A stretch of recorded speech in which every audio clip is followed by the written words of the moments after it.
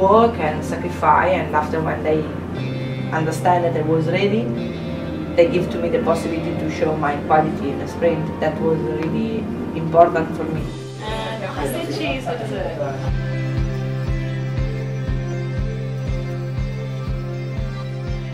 Anything's possible. Georgia's sort of not feeling that good is a little bit of a letdown, but there's nothing you can do about that. That's just the way the racing goes. But I think if we run away with a stage win and we have a really good time, I haven't been to the UK before, so I'm pretty excited to enjoy it with the girls and soak it up. And I think the atmosphere at this race, of all races this year, will be the biggest on the calendar.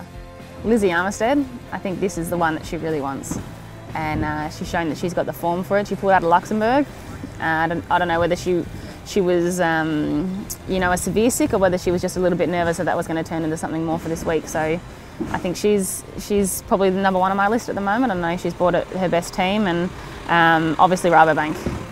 How do you beat Voss in a sprint?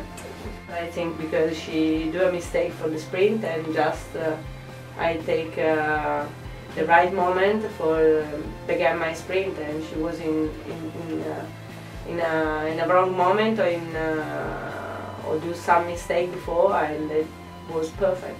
As hard as it sounds, Yeah. it's like, bloody hell, that man could have done it.